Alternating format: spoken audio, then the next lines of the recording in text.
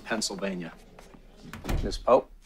We're just discussing possible routes for the funeral procession. We're operating on the assumption that the body would lie in state in the Capitol Rotunda. Tradition calls for 24 hours for public visitation. Yes, of course. Then there is the question of open casket or closed. I'll take that question to the First Lady. As far as military presence and protocol at the site, if you'll turn to page 7, you'll see we've arranged a 21-gun salute, as well as 6 honor guards to fold the casket's flag before presenting it to the First Lady.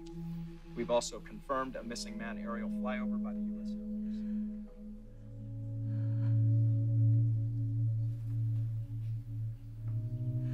Have you thought about putting the casket outdoors?